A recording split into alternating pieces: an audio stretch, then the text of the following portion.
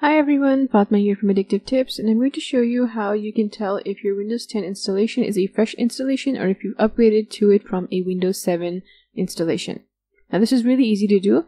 What you have to do is you have to open the Windows registry. Tap the Win+R keyboard shortcut, and in the run box that opens, type regedit. Tap enter, and once you have the registry editor open, go to this location that you see on your screen. Under the setup key, you need to look for another sub-key called upgrade. Now, if this upgrade key is present, that means that the installation was upgraded from an older version of Windows. If the upgrade key is absent though, that means that Windows 10 was a fresh install. And you can see that on my system, this key is absent, and I know for a fact that this was a fresh installation because I did it a few weeks ago. Thanks for watching. I'll see you later with more tech tips.